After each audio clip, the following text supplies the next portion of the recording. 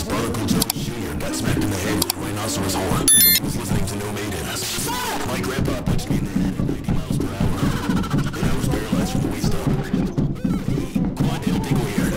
I just escaped prison. I am staying at my friend Wandale Pringle's house. As I was running away from cops, I fell and scraped some of my foreskin off. A guy named Garfield Jensen bit me over.